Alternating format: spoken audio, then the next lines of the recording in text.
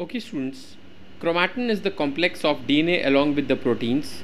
The proteins can be histones and the non-histones. Now during the resting phase, what is also known as the interphase, most of the DNA is present in the form of the nucleosomes or the bead in the string models, and this form of DNA is collectively called the chromatin.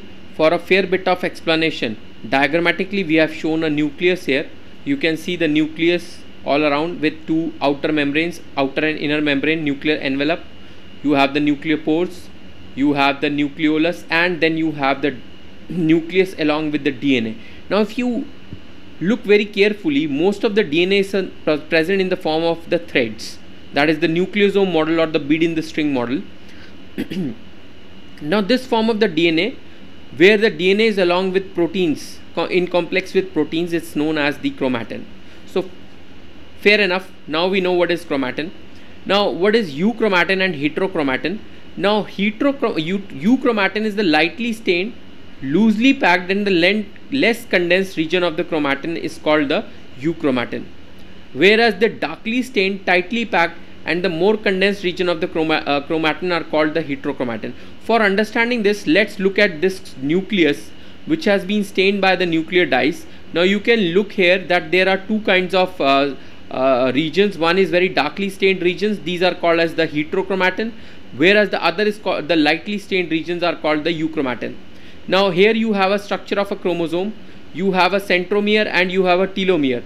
The centromere region are in both the centromere region and the regions near the centromere and the telomeres, they are orange colored, and these are the heterochromatic regions, whereas the region between the centromere and the telomere is the euchromatin, and that is your purple colored. Okay, so fair enough. So the lightly stained or the loosely packed and the less condensed region of the chromatin are called euchromatin. Now this form of the chromatin is transcriptionally active and it also replicates. Okay, as far as the transcriptional activation is concerned, you can look here. Since the chromatin is tightly packed, I mean this area is heterochromatin, you have one area in blue, the other in orange, and this DNA is quite tightly packed. So this is the heterochromatin, whereas the euchromatin is the lightly packed region, and you can see this is more accessible to the replication as well as the transcription machinery, whereas the heterochromatin is less accessible both to the transcription and the replication machinery. Similarly, heterochromatin is the darkly stained, tightly packed, and the condensed region of the chromatin are called the heterochromatin. We have already had a look at this. This form of the chromatin is transcriptionally inactive, very important, and also slow to replicate. Now there are two forms of the chromatin, constitutive and facultative heterochromatin. Constitutive, which is permanently heterochromatin like your centromeres and telomeres, and facultative, which can switch between hetero and euchromatin, are called facultative. Now let's look at the differences vis-a-vis.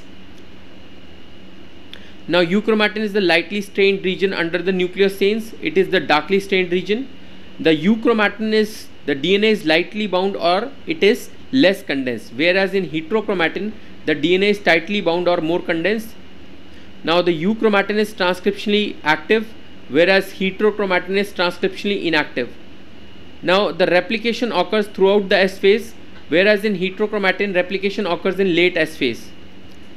Here the meiotic recombination is present, whereas in heterochromatin meiotic recombination is absent. One of the most important thing which you need to understand, these things which are marked in red are important and they can be asked in many CSR, NET as well as your GATE exams. These are important concepts. Now euchromatin is present in the inner body of the nucleus, whereas heterochromatin is present in the periphery of the nucleus. You can have a very clear look here. Heterochromatin or the darkly stained regions are in the periphery and the lightly stained regions are in the inner body of the nucleus. So I think that's it. Thank you. Thank you for watching. Please like, subscribe and share, and write us back at genesisacademydelhi@gmail.com. Thank you.